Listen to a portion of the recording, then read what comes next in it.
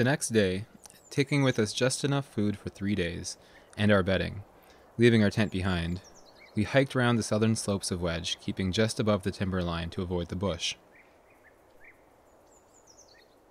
To obtain water, we had to drop down about 800 feet into the valley, where we found a delightful camping spot. We lulled ourselves to sleep under the stars that night, with soothing strains from the camp orchestra.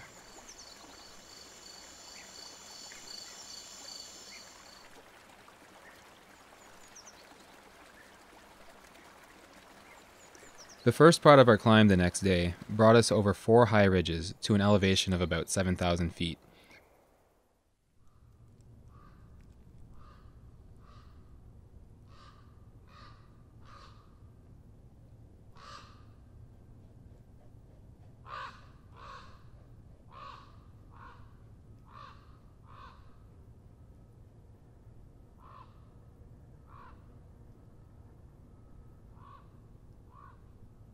From there we had a good view of Mount James Turner, as Neil had named it in memory of the Vancouver Reverend.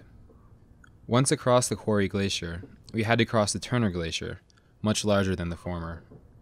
We were now at the foot of the cliffs at the base of the peak.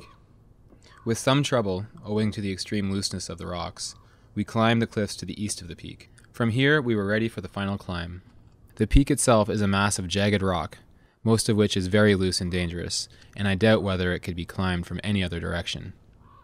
An hour's rock climbing took us to the summit, arriving at 1:30 p.m. Once again, we had a magnificent view. On 3 sides, the cliffs were very precipitous, while even the face up which we had come looked very steep from above. Still, we descended and reached camp again at about 6 p.m. The next day, we packed back to our first camp, and the day following down to Alta Lake, the latter journey taking 6 hours.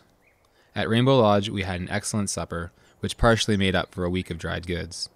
Afterwards, we collected the other half of our grub, preparatory to making an early start the next day up Fitzsimmons Creek.